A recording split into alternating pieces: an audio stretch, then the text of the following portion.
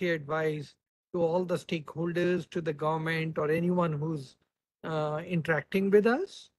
We have been working in the last 5 years after election in 2018 on various policy issues with the government in India, with Niti Aayog, with UN Escape, and other institutions across the world, both in the private sector and the government sector. We have been very lucky. We have had a rare blend of foreign scholars and Indian scholars speaking to us on contemporary economic, both domestic and globally. We have been also fortunate to have had three Nobel laureates come and speak to us. And we have also participated actively in the G20 deliberations. We worked with one of the think tanks on the new international economic order. We also worked on women empowerment and on climate. In that sense, we feel very fulfilled that we have the objective of research based policy advice, and we are bringing the best researchers, scholars from across the world to come and speak about contemporary economic issues. One of the most contemporary economic issue in the last year has been poverty. What is the story on poverty? In India, this is a very important topic. Various studies have come up, and recently we had results of the consumption expenditure survey. Again, the issue came up. The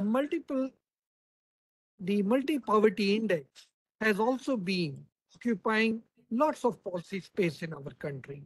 We have had series of presentations on multidimensional poverty as well as the consumption expenditure survey.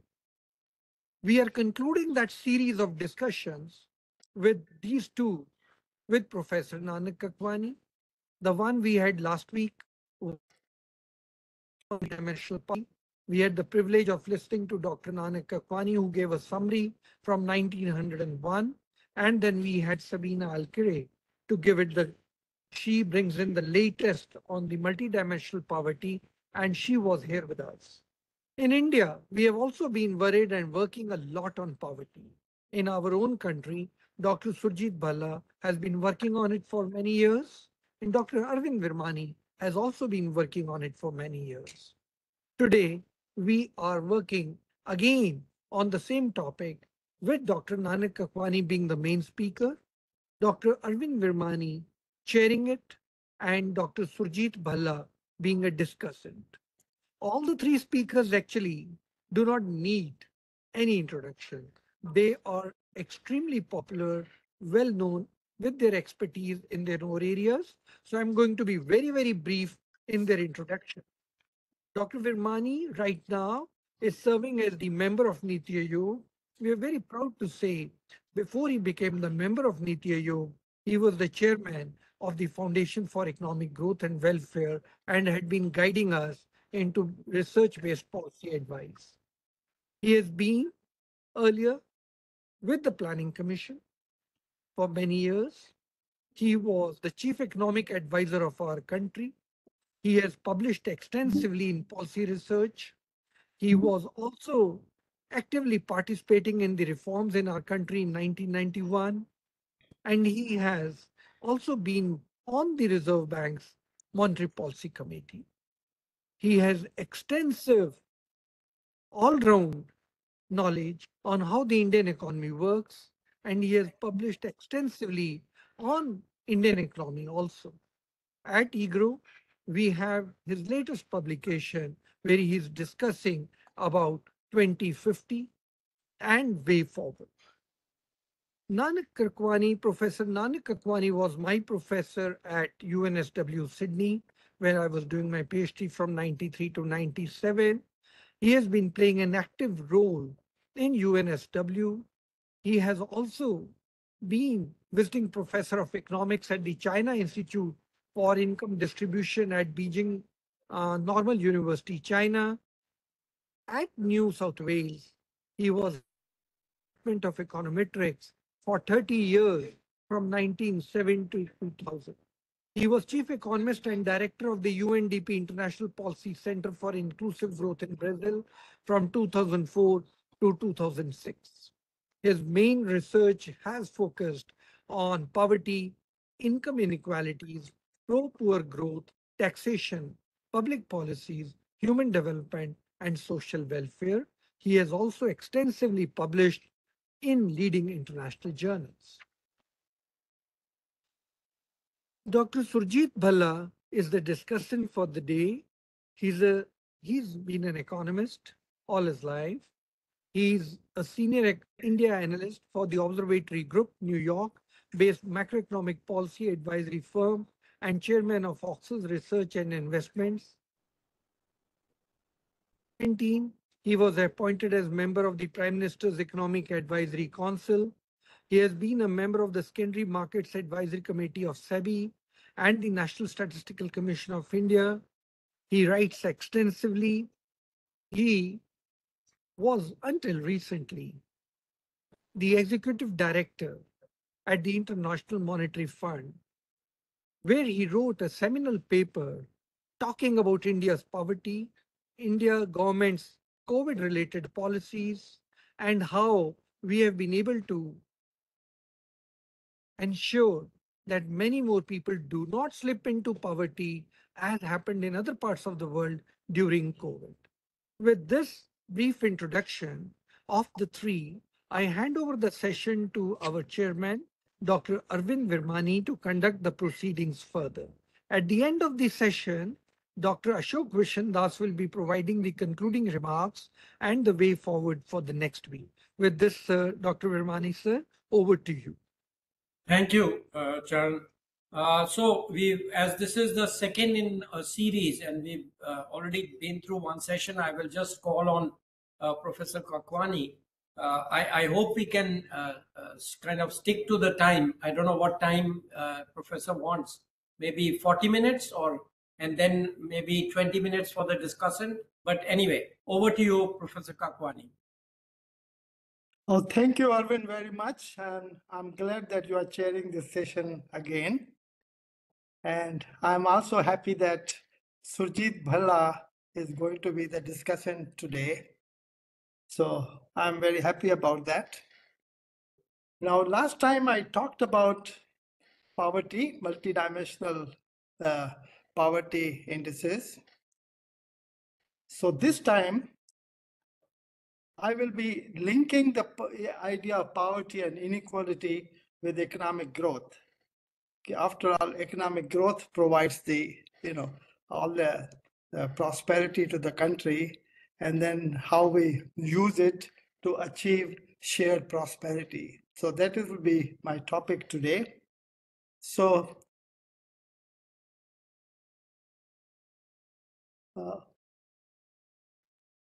why is not changing my screen? I have to press. Oh, okay. No problem. Okay, We can okay. tell the way Okay, to operate if you want. okay, it's fine. Yeah, okay. So let me begin with, economic growth, as you know already, generates the goods and services in the economy, which we characterized as economic pie, which needs to be enlarged to achieve total prosperity.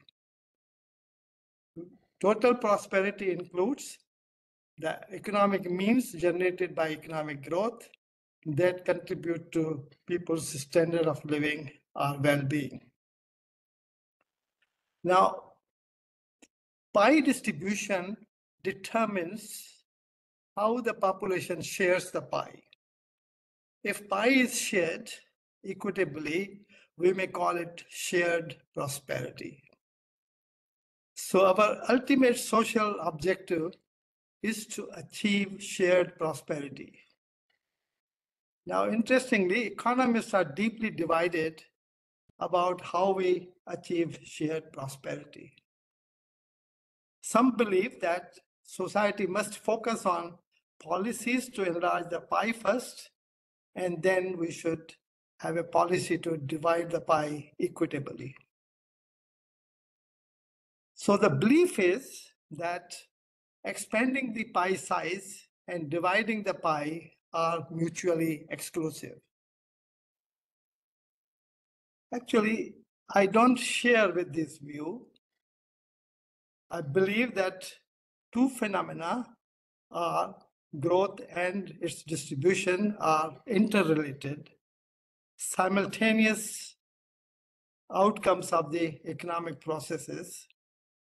The actual impact depending on many factors, including what policies we adopt. Actually, I remember reading that there was a big debate between Amartya Sen and Jagdish Bhagwati about, growth and the distribution. The debate was that the Bhagwati and group, they were accusing Sen for not paying much attention to growth, mainly on the distribution, where the Sen was arguing that he was paying the attention to growth, but also more importantly on the distribution. So this, debate, seems to be that it's futile to me because they are not mutually exclusive, these two things, both are the outcomes of the same process, So I think we should not go into the debate of that, but in this presentation, I will be linking the two, the distribution as well as economic growth. So then from there, we talk about shared prosperity, which is the outcome of these two factors. Okay, so shared prosperity consists of two components.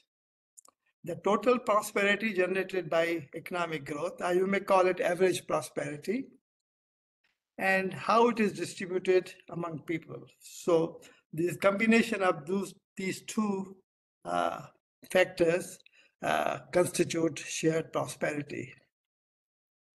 Now, concept of shared prosperity sounds very simple, but it can be highly complex because it can be measured in infinite number of ways, because you can distribute the pie in infinite number of ways. So there will be infinite indicators of shared prosperity. So, which is not very useful to have infinite number of, indices of shared prosperity. Then we have to restrict them. And how do we restrict them? I decided to restrict them by two development goals: pro-poor growth, inclusive growth, pro-poor development, and inclusive development. So these are the four. Instead of having infinite number of possibilities, I'm linking. I'm trying to capture the idea of distribution by these four development goals. So these four goals are the alternative characterization of shared prosperity. So in this presentation, I define these goals and provide a methodology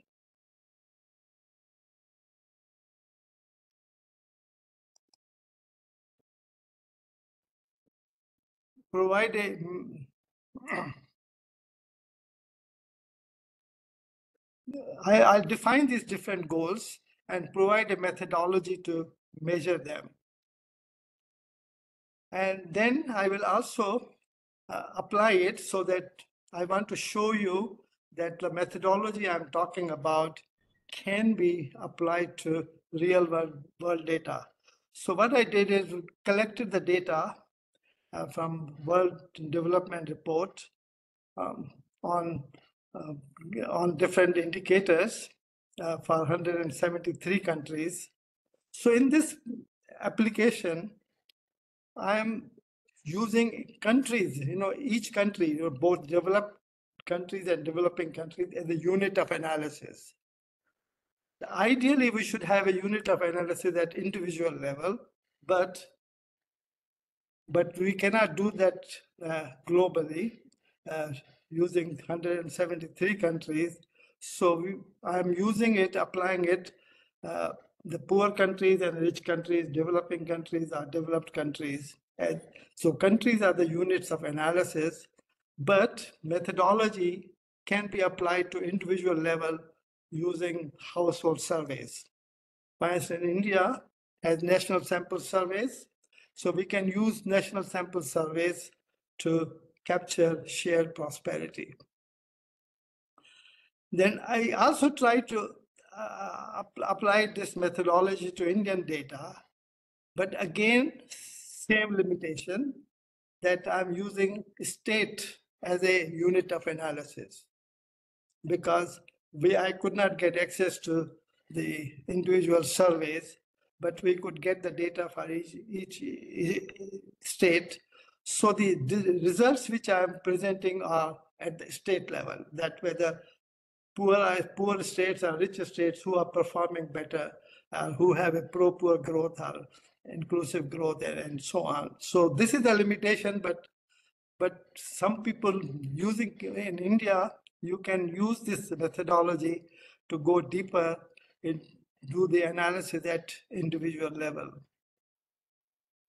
Now, the point I want to make is that India was one of the first countries in the world, maybe the first countries in the world, which adopted inclusive growth as this development agenda, development policy in India, our development strategy. So India was the first countries, and then they gave a lot of policies which they hoped will achieve inclusive growth. But interestingly, they did not define the inclusive growth precisely. Actually, I was reading Hanumanta Rao, he's a legend economist in India. In his article, he was writing that inclusive growth is an elusive concept. But now I don't think it is elusive. I'm going to define it and also measure it. You may not agree with my definition, but let's see, we can have a debate about whether I'm using the correct definitions of inclusive growth and pro-poor growth, So pro-poor growth and inclusive growth, they are related concepts. The pro-poor growth is more focused on the poor, and inclusive growth is a broad-based growth focused on the whole population. Okay, so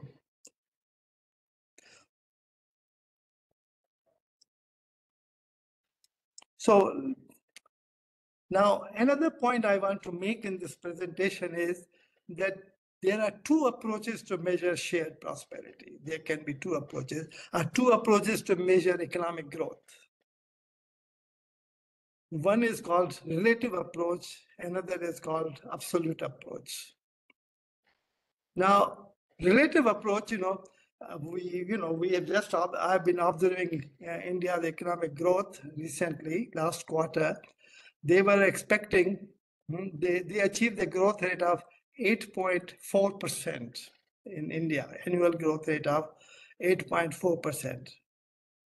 So we call this 8.4% is a relative approach to measuring growth. It shows the 8.4% means this shows that India's average real income is increasing at an annual rate of 8.4%. So every year, annual rate, 8.4% is the increase in prosperity or standard of living, whatever you call it. And alternatively, we may also measure economic growth as a contribution to increase in people's annual real income by saying, say, in particular year, instead of saying it is increased by 8.4%, we can say that, say, increased by 20,000 rupees per person per year is increasing. So this is called the absolute approach to economic growth. So the distinction is very clear, that's relative approach and absolute approach. Let me tell you that these two approaches, they can give you quite opposite results. Supposing there are two persons, A and B. A has an income of 100 100 rupees or $100. 100 rupees or $100. And B has a income of 1,000 rupees. Suppose we have a policy that gives 15 rupees to the poor and 105 rupees to the rich. So the poor person, A, gains 15% of income and B gains 10.5% of the income. So it means that in relative terms, poorer person benefits more than the richer person. Its benefit is 15% and the richer person's benefit is only 10.5%. So we call this policy as relative pro-poor. But in absolute terms, the richer person A gains 7 times more income than the poorer person. His gain is 105 rupees rather than 105 rupees, where the poor person is only 15 rupees. So which means that the richer person is getting 7 times more income than the poorer person, which means that richer person can buy 7 times more goods and services for consumption than the poorer person. So you can see that in relative terms, poorer person is doing better, but in absolute terms, richer person is doing better. So we are getting two quite opposite results.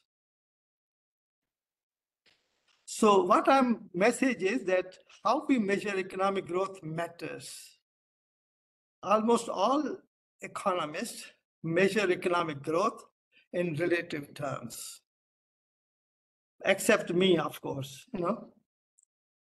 The absolute concept can be also appealing because most people may understand the absolute concept better than the relative concept.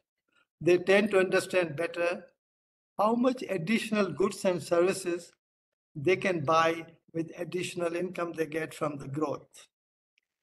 Similarly, if there's a recession, then people can also assess how much consumption of goods and services they have to sacrifice.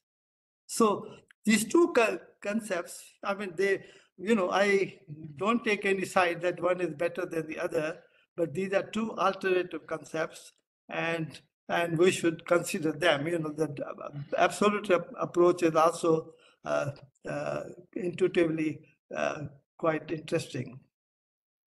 So we can measure shared prosperity in both relative and absolute terms. So I will present the empirical results in both relative and absolute terms. Okay, so now I will give a precise definition of what is pro-poor growth and what is inclusive growth. Now, again, there are two definitions of pro-poor growth: relative definition and absolute definition. Let me first deal with the relative approach. If the average relative growth is positive, the growth process is pro-poor if it benefits the poor proportionally more than the non-poor, proportionally. But if growth is negative, the growth process is pro-poor if the proportional loss of income from negative growth is less for the poor than for the non-poor. Then in the case of recession, if poor suffers proportionally less than non-poor, then growth is pro-poor. Now, this definition I gave as early as in 2000, Kakwani and Pernia. The title of the paper is "What is Pro-Poor Growth?" And that paper has attracted a lot of attention. So now in 2008, Kakwani and Son, we proposed absolute approach. That paper is on poverty equivalent growth rate. So absolute definition is similar. If the absolute growth is positive, the growth process is pro-poor if the poor enjoy greater absolute benefits from growth than the non-poor. And when growth is negative, the growth process is absolute pro-poor if absolute loss of income from negative growth is less for the poor than for the non-poor. So this is a basic definition of pro-poor growth, and I use social welfare function framework to measure them. So social welfare function, I'll use social welfare function as a tool to define both pro-poor and inclusive growth. To measure pro-poor growth, our entire focus is on the poor. And so we construct the poverty social welfare function. I mean, this is a new idea, the poverty social welfare function. And similarly, to measure inclusive growth, we define inclusive social welfare function. Okay, so these are the two social welfare functions I will be using. Now let me go to inclusive growth, which has been called as an elusive concept. The pro-poor growth is deliberately biased in the favor of the poor, and its primary purpose is to rapidly reduce poverty. So we develop a framework for pro-poor growth employing poverty social welfare function, assigning entire weight to the poor. Okay, non-poor, we do give zero weight, which means that society is only concerned about the poor and has no concern about what happens to the non-poor.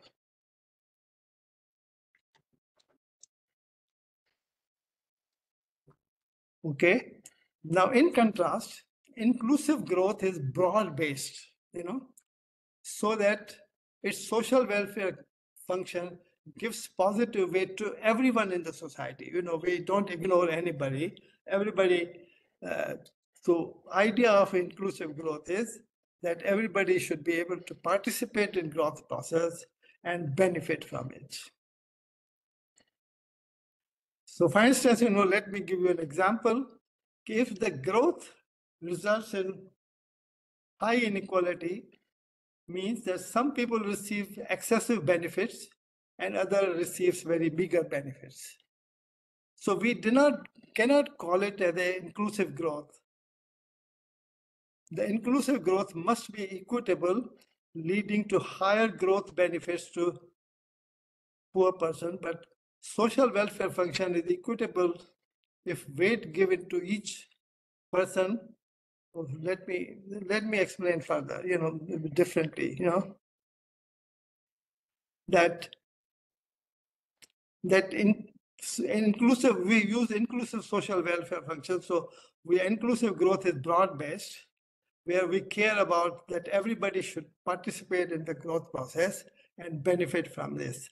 So which means that inclusive social welfare function gives positive weights to everyone in the society. Whereas in pro-poor growth, we give positive weights only to the poor and zero weights to the non-poor. So that is the distinction between the two. But also, the inequality should not be there, because when you have high inequality, it means that everybody is not able to participate in the growth process, and therefore are not benefiting from that, so it's not inclusive. So it means that inclusive growth must be equitable, leading to higher growth benefits to everybody, So we have to bring equity in the social welfare function to avoid this increasing inequality. Give you an example. This America, there was a debate about 1%, top 1% and bottom 99%, 1% against 99%. You must have heard about the debate in USA. And idea was that over 30, 40 years, they found that the benefits of growth going to 1% was almost 300 times the benefits going to the bottom 99%. So that's why, so such a growth, we cannot call it as inclusive growth. It's not a broad-based growth because benefits are only going to the top 1% and 99% are getting much, much lower benefits from the growth. So that is the idea of inclusive growth, that everybody should benefit from economic growth. They should participate and benefit from it. Okay. Now I return to the literature. If a country achieves high economic growth, it is applauded as a country with a high level of development. Economic growth is measured in income space, which provides people with the means to lead better life. But means are necessary, but insufficient to give people quality of life. So,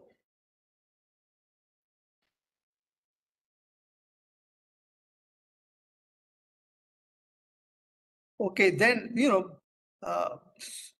but the literature does not make distinction between, the development and growth and development, because development and growth, they are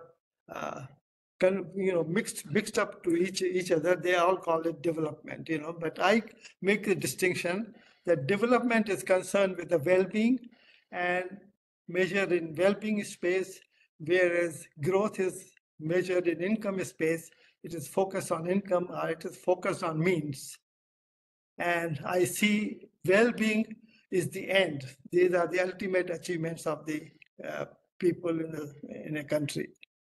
So this is a distinction between the two. And well-being, I have followed the concept developed by Amartya Sen of functionings and capabilities.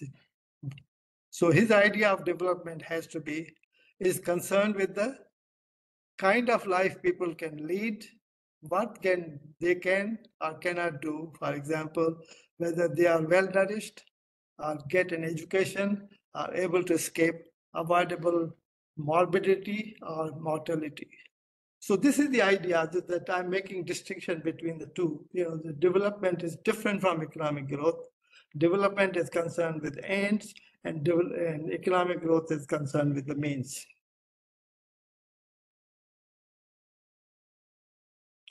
So this is the idea I'm using. So given this, I have two further concepts: pro-poor development and pro-poor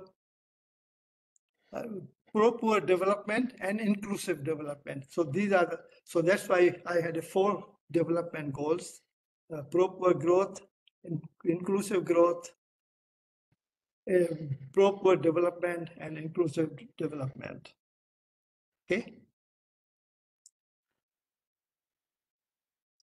So let me again define now the pro-poor and inclusive development. So we have a relative pro-poor development, relative and absolute. The poor enjoy a proportionally higher increase in well-being than the non-poor, then it is pro-poor. And absolute pro-poor development, the poor enjoy absolutely higher well-being than the non-poor in absolute terms, and one is the relative terms. Similarly, inclusive growth, relative inclusive development, the well-being is relatively equitably distributed, if relatively equitably distributed across the entire population, then it is inclusive development. And absolute development, absolute inclusive development is well-being is absolutely equitably distributed across the entire population. So this is all the definitions I'm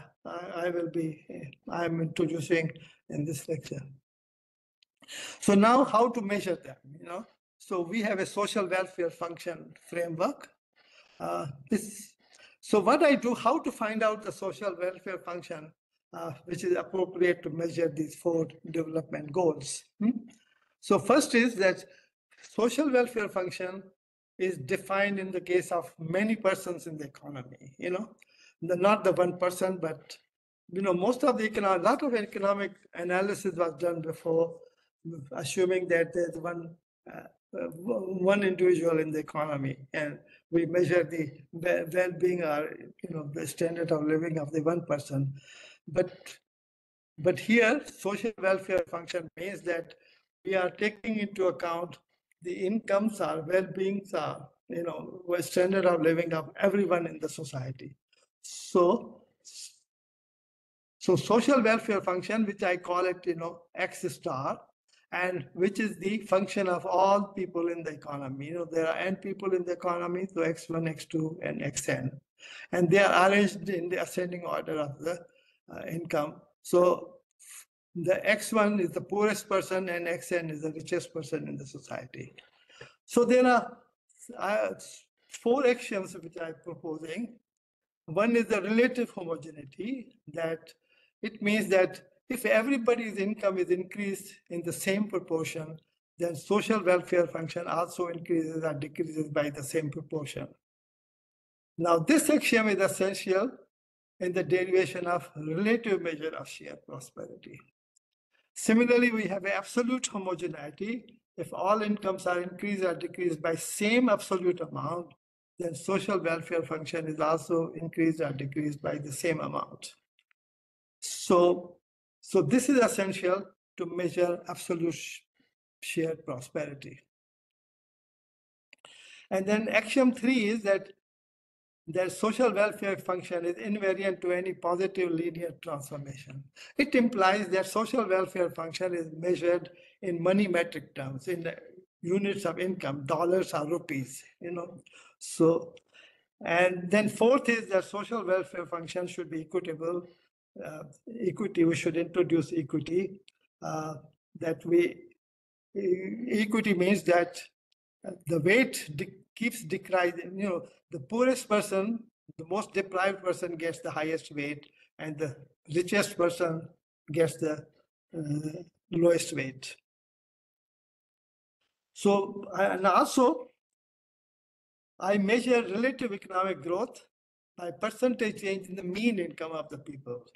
I mean, mean income can be a proxy for per capita GDP, but I would prefer mean income, because mean income, GDP is also very, very elusive concept. It's the total goods and services produced in the economy. But here, when we are talking about relative economic growth, we are focusing on the mean incomes of everybody in the society. And similarly, we can have a absolute economic growth, the gap between the mean income, the different years, how much is the mean income increasing in real terms. Okay. So these are the technical things. I don't need to go into this. This is the social welfare function which satisfies all my axioms. Okay. But only thing I want to tell you is that K, K is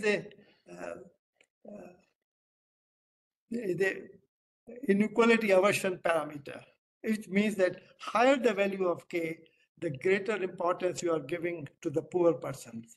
For instance, if you are measuring pro-poor growth, if K is higher, goes higher, then we are focusing more on extreme poverty, not just the poverty, but extreme poverty. So K is, that you get a different social welfare functions, but in my illustrations, I have used K is equal to 1 and 2. So similarly, inclusive growth here, in previous social welfare function, all the weight was given to the poor, but now when we have inclusive social welfare function, then everybody in the society gets a positive weight, so the total weight adds up to 1. So again, here also we have a same parameter, inequality aversion parameter, K. So K relates to the whole population, inequality aversion parameter, and in case of the pro-poor growth, in poverty social welfare function, K relates to the poor only.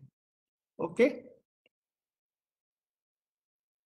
Okay, now I give you some illustration, global illustration. Again, I point out that, again, as I pointed out already, that I'm using countries as a units of analysis, not the individuals, But if you have a data and if some researchers can go into individual countries, right? But here we are getting the picture of between countries. The disparities are whatever it is, it's between the countries. So per capita GDP is measured in 2017 PPP, purchasing power parity, so that you can compare the incomes per capita GDP of different countries, if they are expressed in the same year of PPP. So let me explain this table. These are the average growth rates of, this is just an illustration. I mean, this is not a complete study. So here we see that per capita GDP in 217 PPP is, so relative growth rate is 2.220. Another thing let me point out is that every year, when you are talking about economic growth, there are many fluctuations. The economic growth is fluctuating over time. So we have to focus on the trend growth rate, which is the most sensible thing to do. You cannot, the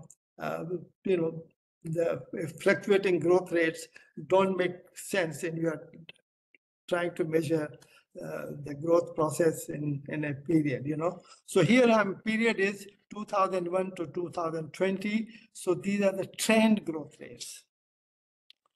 So here you can see that per capita GDP, trend growth rate in per capita GDP, it has been growing relatively in 2.2% per annum. But in absolute terms, it is increasing every year, 286 PPP dollars. So the difference is that one is the PPP dollars, absolute, when you are measuring absolute growth, and when you are measuring relative growth is percentage, 2.20%. Similarly, life expectancy at birth, which is an indicator, very useful indicator.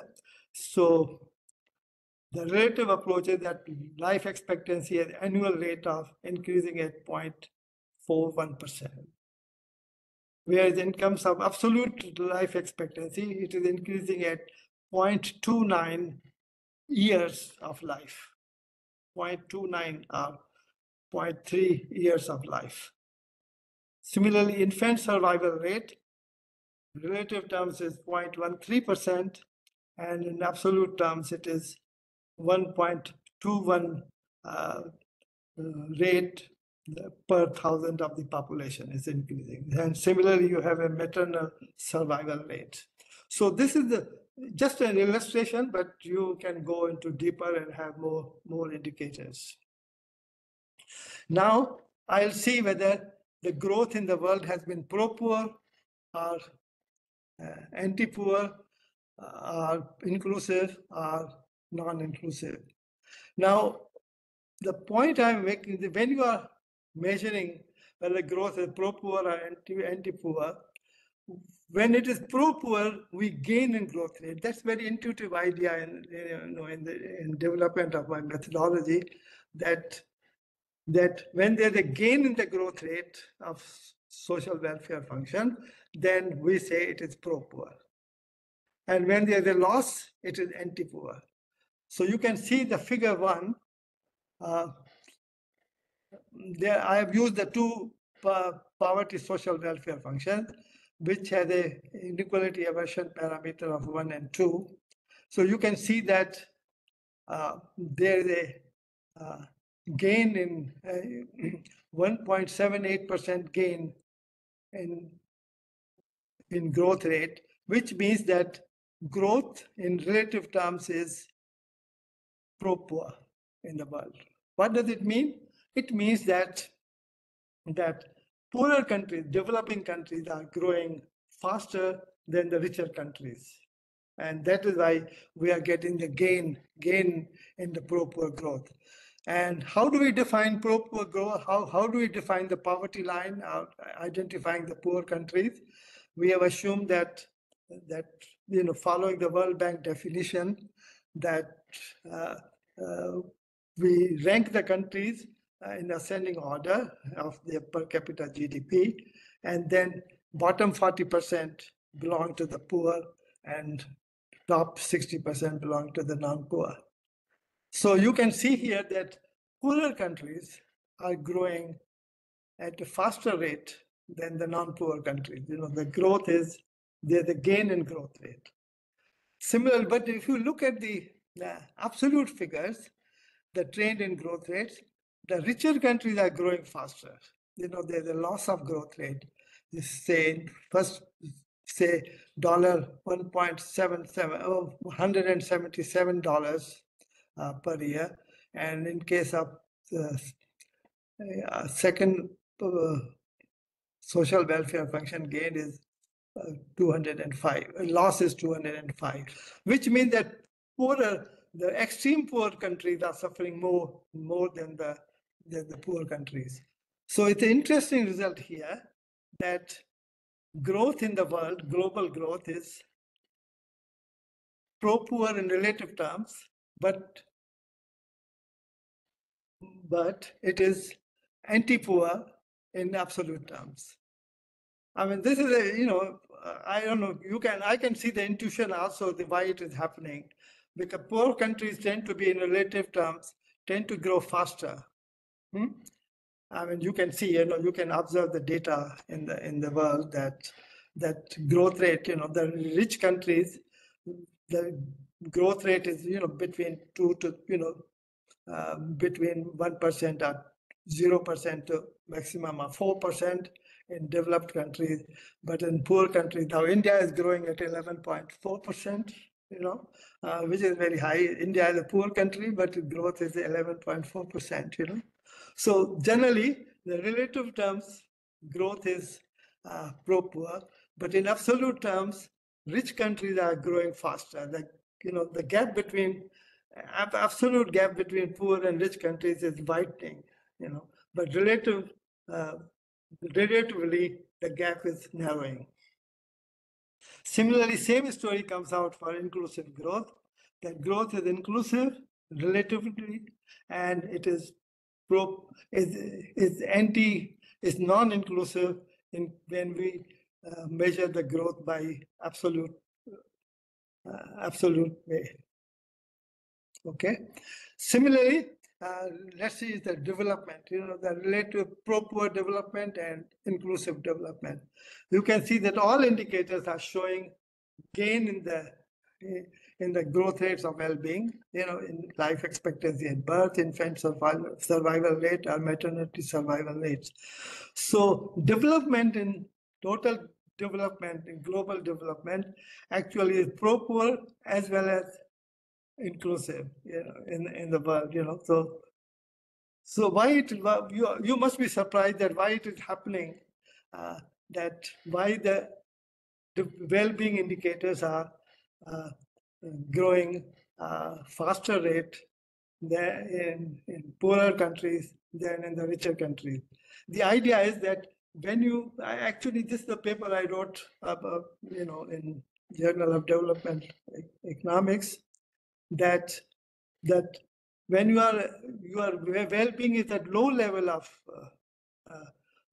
level, then increasing is much easier than you are at the higher level. Let me give you an example.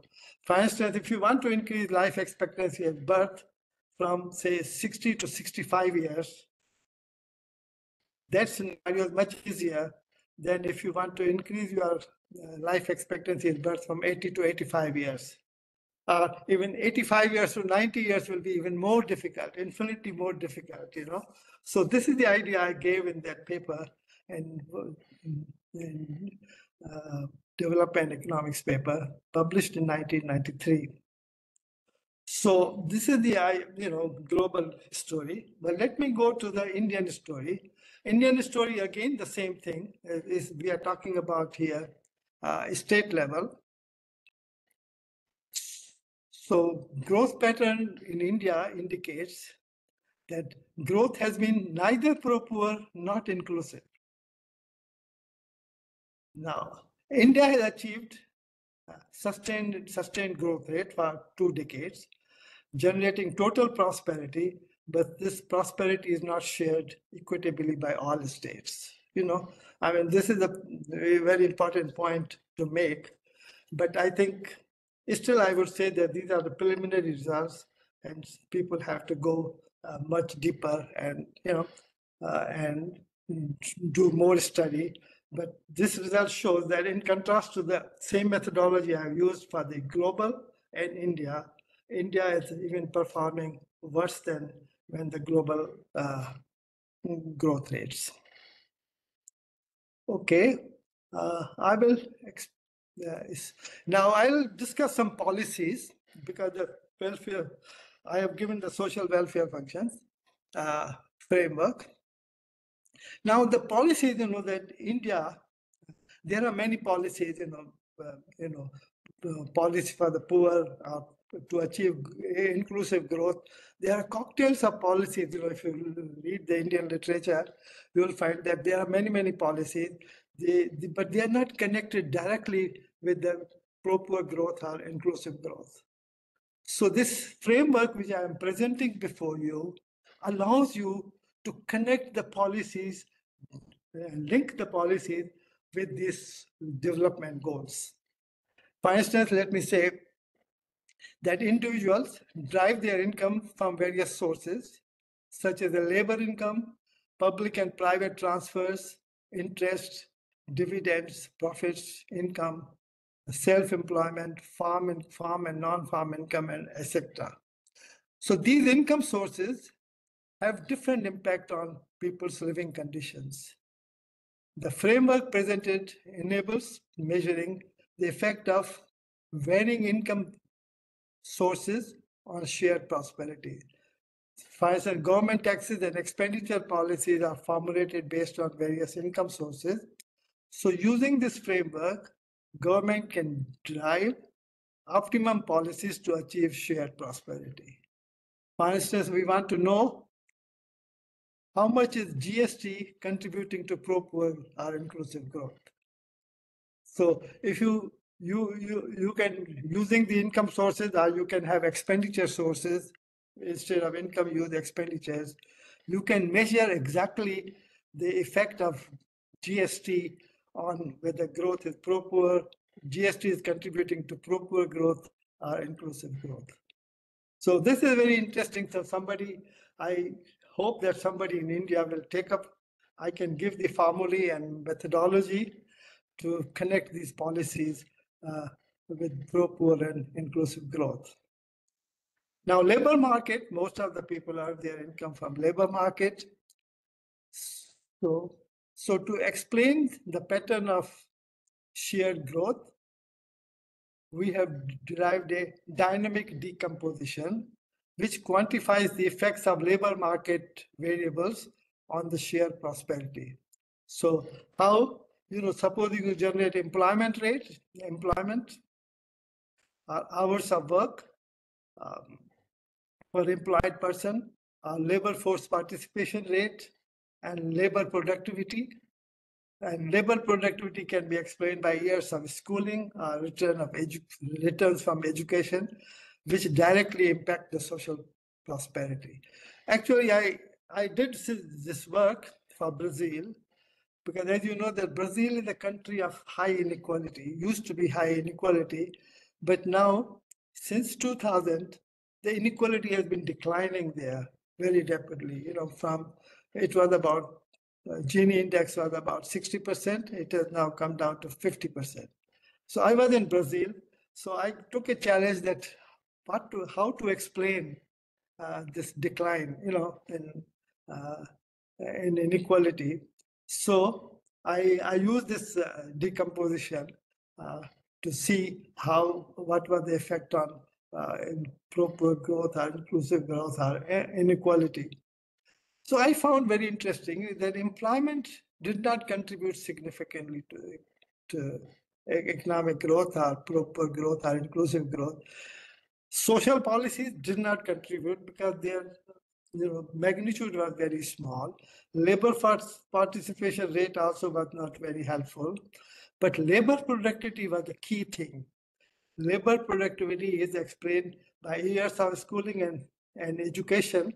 So I found that one reason the inequality was decreasing was that Brazil expanded its education level for unskilled people, and also their productivity went up, their schooling, years of schooling went up, and that had impact on inequality, not the social programs, not employment, but only this labor productivity.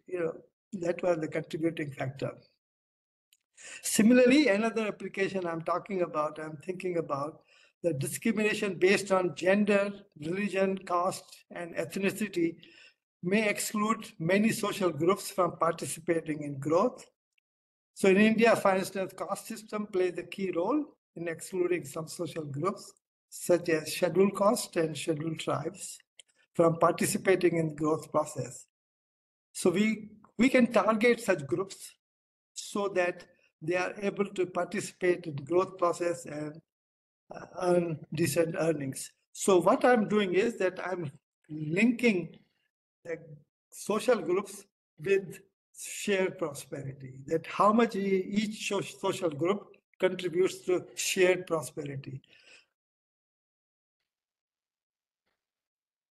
So contribution of social groups to the shared prosperity is very interesting, and I hope that somebody in India work on this issue, because there are many social groups which are very deprived, say gender, people living in rural and urban areas. You can form social groups in many ways. You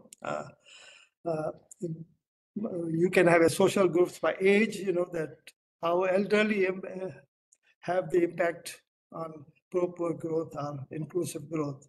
So elderly policies, age, gender, caste, religion, regions, state level, how they are contributing.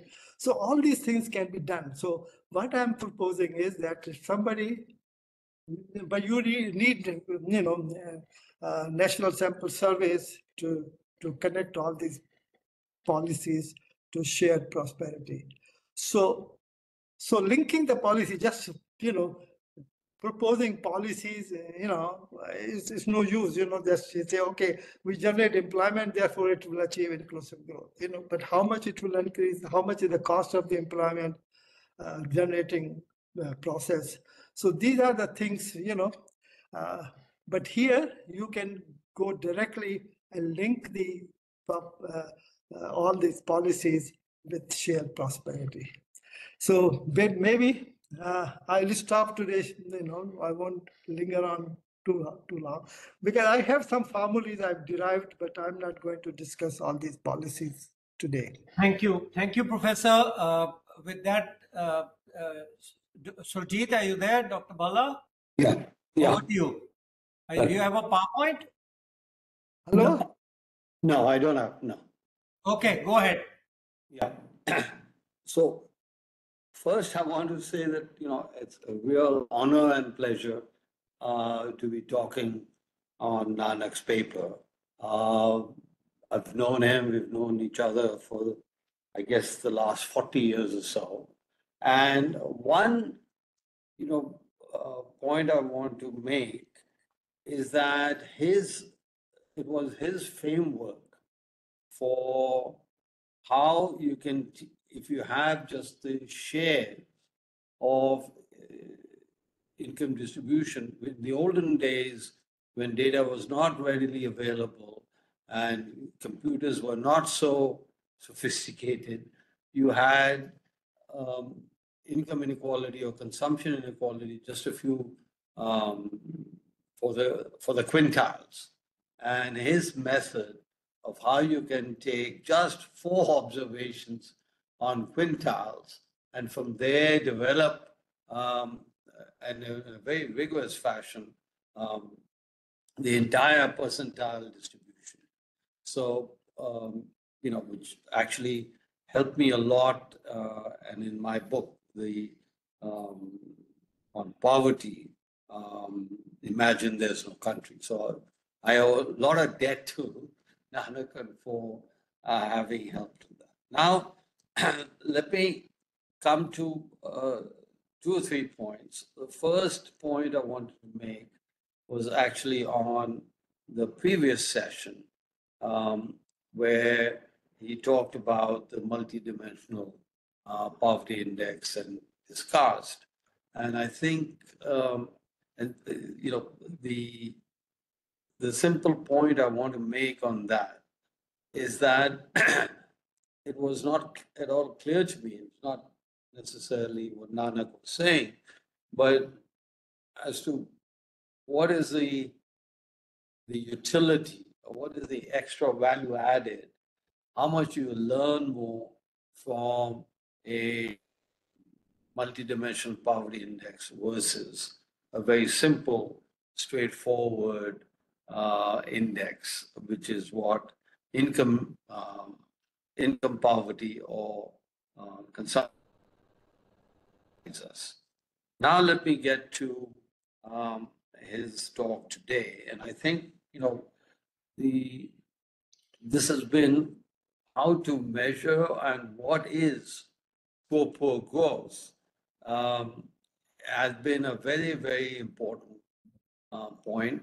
And there was a whole set of research that got spawned back in the early 2000s, I believe, on exactly contributions towards measurement of poor growth.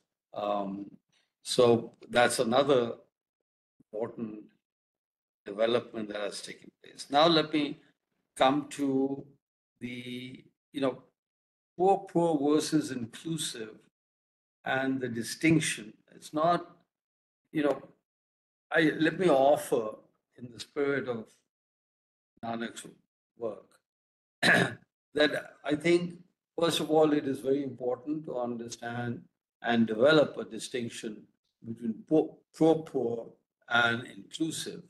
One simple measure that comes out that rather than all the weight, and it's a matter of weights, but rather than all the weight being provided to the poor and then look, why not the following? It's poor if the growth rate of in income or consumption, whatever you're looking at, the average growth rate of the poor exceeds that of the average growth rate of the non-poor. One very, very straightforward. So you get the group is into 2 groups, the poor and the non-poor, and at whatever poverty line you want to do, and you look at the average growth rate over whatever period of the poor and the average growth rate of the non-poor. If the poor growth rate is higher than that of the non-poor, then it's poor growth.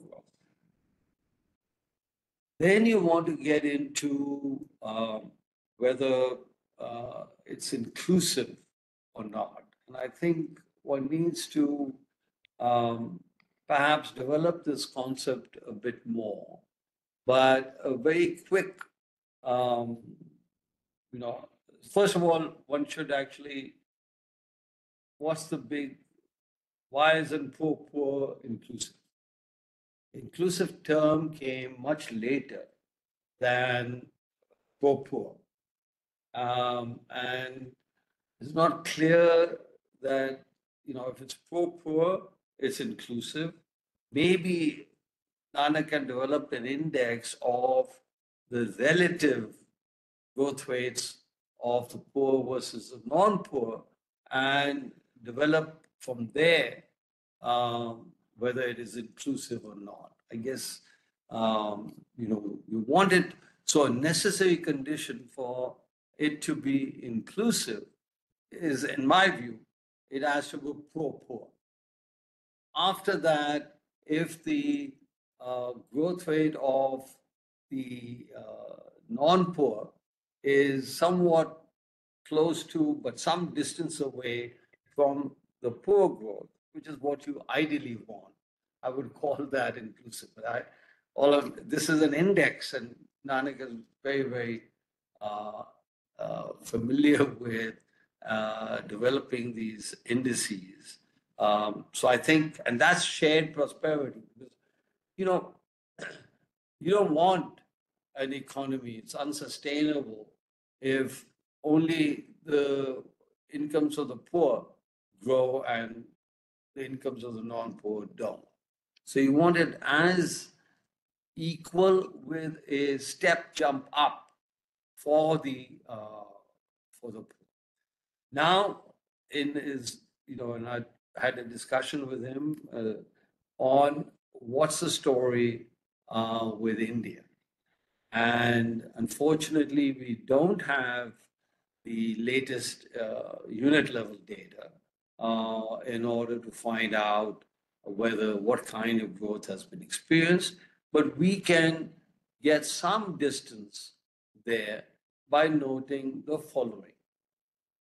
Again, using the Kakwani method for developing the percentile, for developing from the aggregate data, how each percentile has fared.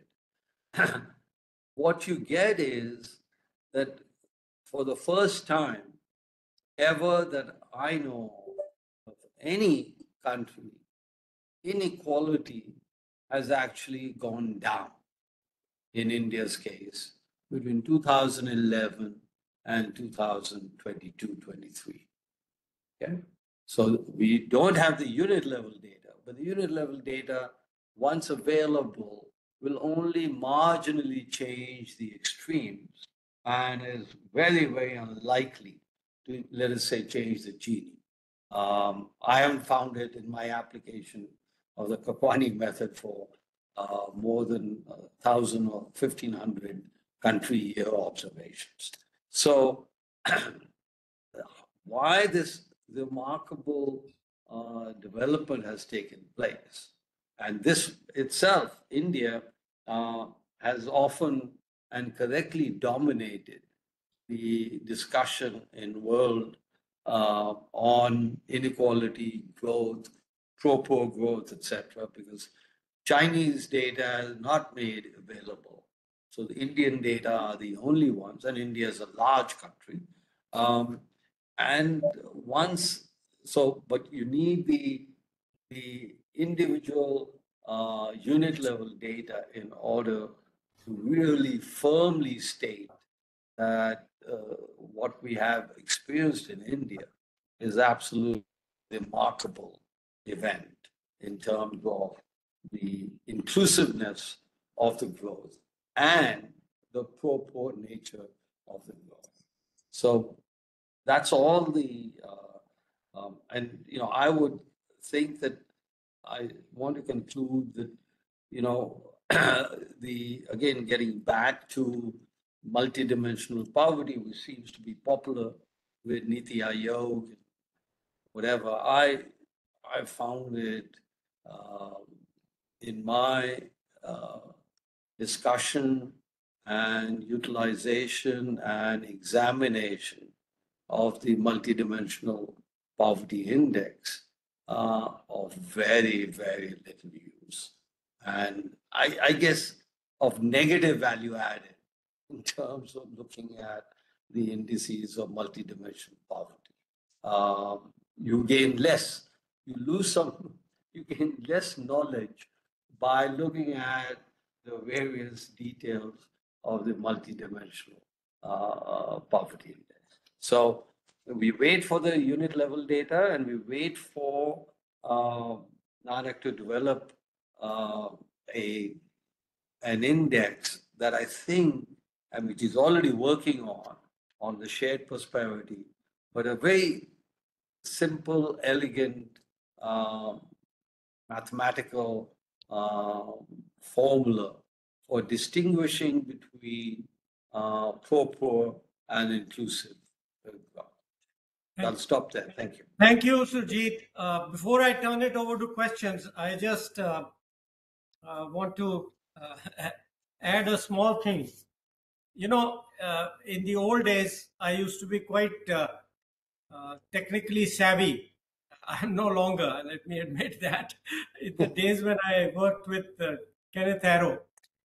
So we had this very simple concept called stochastic dominance. Okay, it's simple. You take cumulative distribution and draw a graph, and given the data which has come, I have done that, and it turns out that as far as urban consumption data is concerned, there's complete stochastic dominance of the 2022-3 data over 2011-12. You know what that means? That means there is no trade-off. We've done better on the urban side.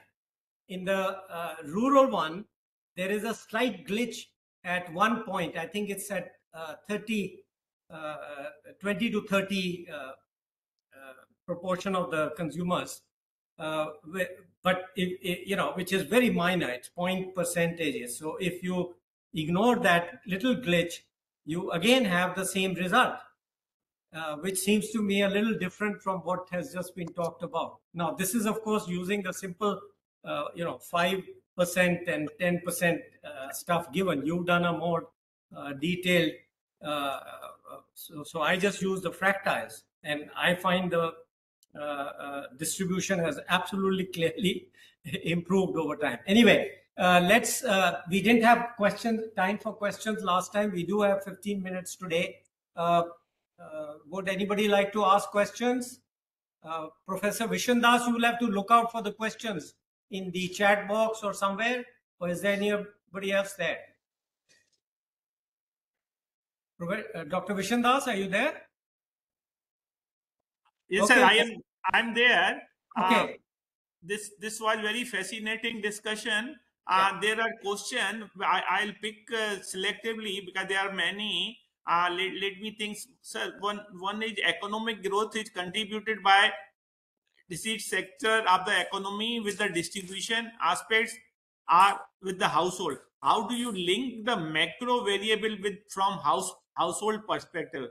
I'm not fully claim that I have understood, but whatever it means, whatever it means. Yeah. Okay. Yeah. Maybe Professor, you want to take a shot at that? Whatever you want to say. Yeah. So shall I respond to all questions, or shall I go one by Everything. one? Yeah. I mean. Yeah. And one question is, could you please elaborate a bit about the result that you got with India's growth is neither pro-poor not inclusive? Yeah. Okay. And there is there is another question to Professor Kakwani. Policy, would you like to tackle India's inequality issue and is showing an increasing trend? So these are the few questions I think which makes some sense. So either Dr. Bhalla or Kakwani, whoso can respond. Mm-hmm. Okay, Sir? I think if too many questions come, I will forget to answer. So let's focus on whatever what has been asked already. Right. First, compliment to Bhalla. He has made many useful points about it.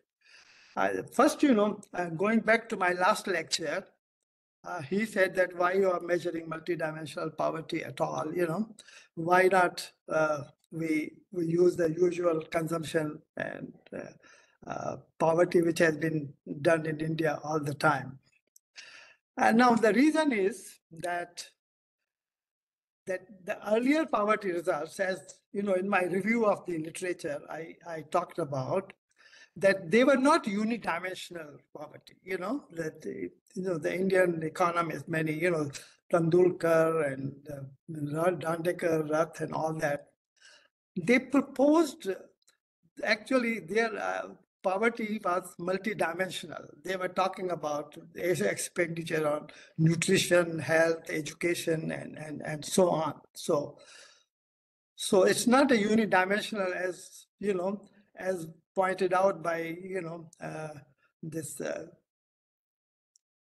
as pointed out by the this multidimensional poverty proposals. So secondly, what I was doing, that they were only focusing, the earlier studies, consumption poverty, they were mainly focused on nutrition, that they were focused on, calories and not so much on protein, only they were focused on calories.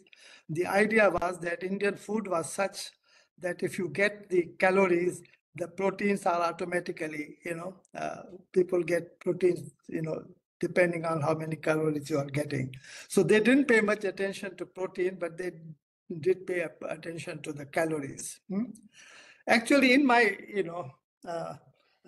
one of my recent papers, 2011, a new model of poverty, I used the consumer theory.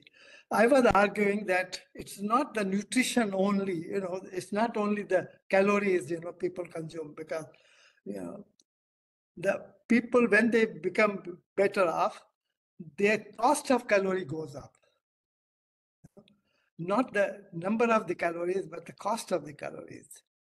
So cost of calorie, I related that cost of calorie was a very good indicator of measuring people's living standard of living. Because when people become rich, they eat rich food, which has a lot of proteins, a lot of fat, and all that. So it was a calorie, that increase in income was not related with calorie consumption, but it was related to calorie cost, how much cost they are. Supposing, if you are eating in a restaurant, same calorie will cost you 20 times more than what you cook at home, the food you cook at home. So the calorie cost, so you have not only have to know what is the required level of calories, but also how much is the cost of calories, how to calculate that. So in that paper, I have discussed that. But multidimensional poverty, my idea is that a household or person is poor if it cannot meet the basic capabilities. Basic capabilities. Now, basic capabilities are the more general of what India has been doing before. That India has been focusing more on nutrition and some allowance for clothing and so on. But basic capabilities are more general. They can include the deprivation in health, deprivation in education, deprivation in you have a transport, or I will say that if you are if a household, somebody falls sick in the household, and if cannot afford to see a doctor, I will say that that person is deprived. So you have to look at many dimensions of deprivations which can occur, and that is why we are talking about multidimensional poverty. But what Niti Aayog has done, they have followed the UNDP's, the Global Multidimensional Poverty Index, which is full of, ad hoc assumptions and weights and all that. I mean, that methodology has been very criticized in the literature. The debate on Journal of Economic Inequality. So I don't know why, because India was a leader in measuring poverty, and now they are measuring poverty using the UNDP's, very inferior method of measuring multidimensional poverty. But what I have suggested in my paper last week was that we look at the capabilities. For instance, we look at the cost of accessing the various capabilities. For instance, supposing medical care, how much is the cost to get all the medical care, access to medical care? Now, that's not very difficult to estimate because many insurance companies, say in developed countries, US and Australia and all that, they have, private companies, they provide you medical insurance and provide you access to different medical services. They estimate the average cost. So these costs can be available so that you don't have to go into each individual, capability, each individual variable, for instance, education, for instance, if you get access, if children are unable to attend the school, they are deprived, because if they are not able to, because their parents cannot afford to send them to school, they cannot afford to buy uniforms and shoes and stationery and all that. Children are deprived. So that is very important that we can easily calculate the cost, average cost of how much a child will cost, to go to the school. So going to the school is important, but whether child will learn, will complete this year 7 or even year 8, that we don't know.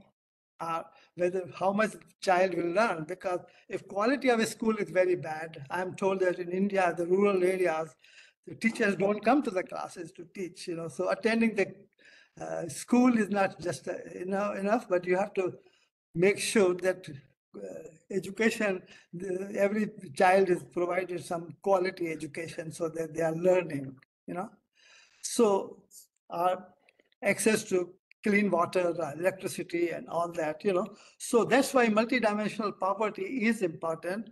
But the way I do it, I don't give ad hoc weights. What I do is calculate the cost of access to various services. I mean, government provides many services. I mean, they charge some fees, so fee can go in the poverty line.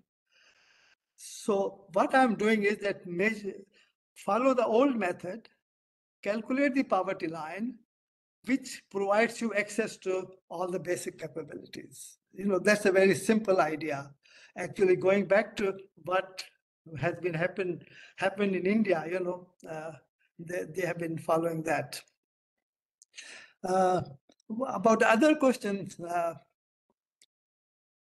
about this today's discussion, that why don't we measure, separately, that get a look at the growth rate of the poor and non-poor and all that.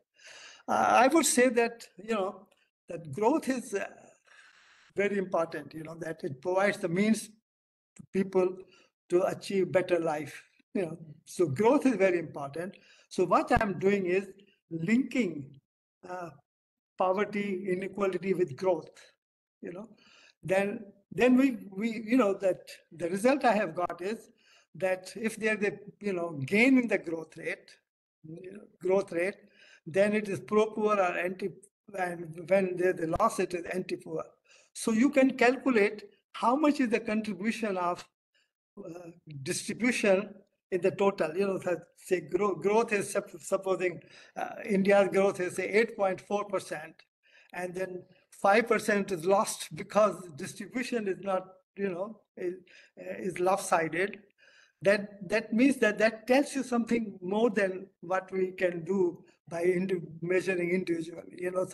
So linking is very important to me. I hope that I'm able to answer Surjit's question he raised on that.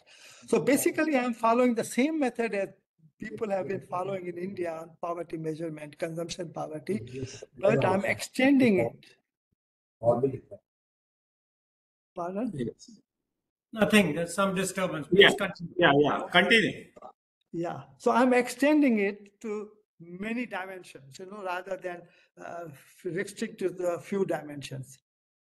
So okay. I don't know why poverty in India, India provided leadership in measuring poverty. Many, committees are formed, and Tendulkar and, Dandekar, Rath, and everybody was quoting when I was at the World Bank, we were working on that.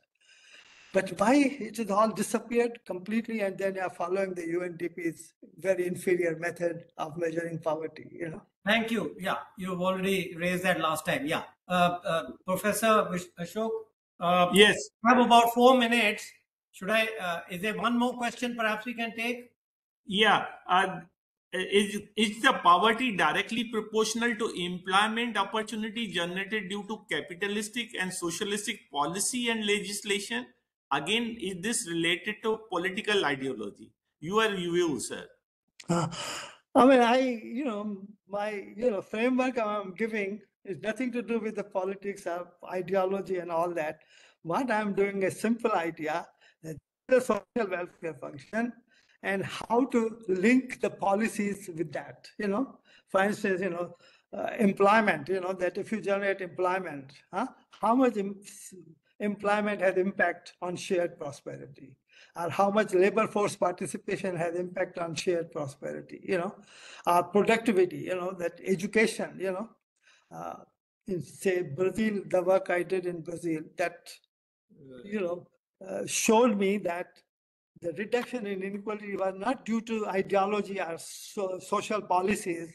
It was mainly because they expanded the education and, expanded the education for the lower income people, for the unskilled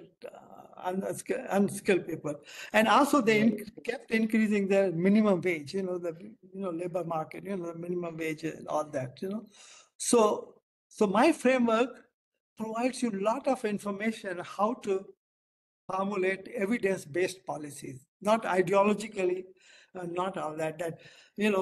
Niti Ayog's what it suggests is that this is the cocktail of policies and they will achieve inclusive growth. But that's not, the idea. Idea is that we look at them and define, first you have to define what is inclusive growth and what is,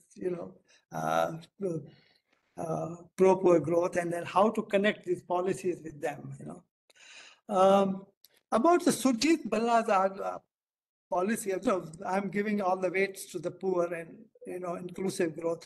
Idea of inclusive growth is that inclusive growth mainly captures the inequality, okay?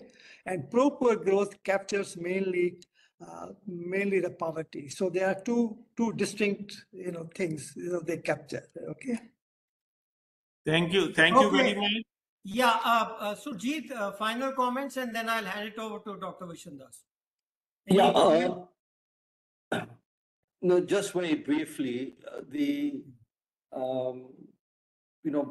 again, for whatever index that we have, you want to reduce it in an Occam's razor fashion to find out. So I'd like to just make one point when you have on the education sector of the multidimensional poverty, how that is measured. And, education and health have real problems at ceiling levels and at floor levels. And it's very, very hard to get much information out. But anyway, this is more for, once you get to 100%, how do you measure further? So you go to the higher education. All I'm saying is that with the multidimensional poverty, breaking it up into health, education, and other variables, health and education are really, really problematic to measure change. So, but let's leave that for another occasion. I think the pro-poor versus inclusive is a much more exciting area to do research on. Okay, thank you, Surjit. Dr. Vishendas. Can I? Yes, okay. Yes, sir.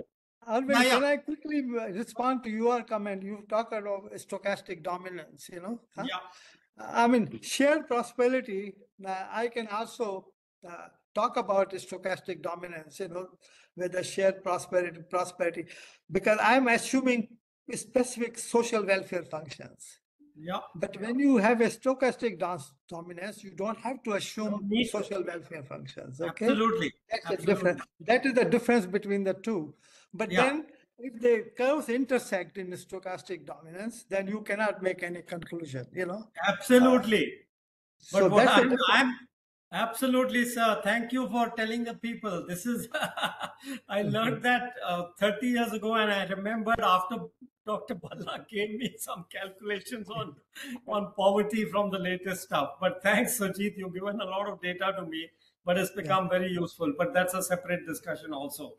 Yes, absolutely. If you don't have stochastic dominance, then you need a weighting. That's absolutely correct. But Surjit, your point about poverty and inclusion, the stock, if the stochastic dominance is there in the poor, then that you're kind of right, because as long as your curve is outside or better, just to put it for everybody, at least up to the 30 or 40%, and maybe it goes off a little bit on that, you can be assured that poverty at least has improved. So yeah, the point what you've taken is kind of there in the stochastic dominance. But again, I think we've had a good discussion today. So let me conclude and thank everybody and hand it to Dr. Vishendas. You have to make some announcements and stuff. Please go ahead. okay. Yes, sir. Surjit ji, I sent you an email today. Can you respond me when you have time? Yeah. Okay, thank you. So thank you very much. Am I audible? Yeah, you are very Yes, sir. audible. This was very, very interesting webinar. And on behalf of EGROW and on my own behalf, I thank you, the chairman, Dr. Arvind Virmani, the lead discussant, Dr. Bhalla, and then Professor Nanak Kakwani. This is such a comprehensive and very insightful exposition on shared prosperity, the non-poor, the poor gets zero, and then you made it very clear that it's a inclusive growth is not elusive. So that's the key message I'm sure the audience is carrying, and the measurement and policy implication, those are very wide. You made it very clear. I think you made it as clear as crystal. And then intervention by by Dr. Surjit Bhalla was very phenomenal and very useful. Dr. Arvind Virmani, as usual, gives very, very new insights and very powerful and profound. And all of us were enriched by three leading panelists, I would say the speakers, and I'm sure all the audience got benefited. And thanks once again for all your time and your energy for making the things very, very clear. And you added the new dimension, new perspective on this. Now, just before I conclude, I just want to tell on the next Friday, that is May 3rd, we'll be holding another webinar at 4 p.m. The topic is Supreme Court and India's economy. And the speaker will be Shri Pirdeep Mehta, who is the founder and secretary general of Consumer Unity and Trust Society, Kutch. I request all the participants who have participated to please join on 4 p.m. That day we are going to start at 4 p.m. And thanks once again to the eminent panelists and the speaker, Professor Nanak Kakwani, the chairman of this session, Dr. Arvind Virmani, and the lead discussant, Dr. Surjit Bhalla. And thanks once again to the audience also. So we now call it a day, and thanks once again to you. So this webinar now comes to an end. Thank you very much. We are now leaving.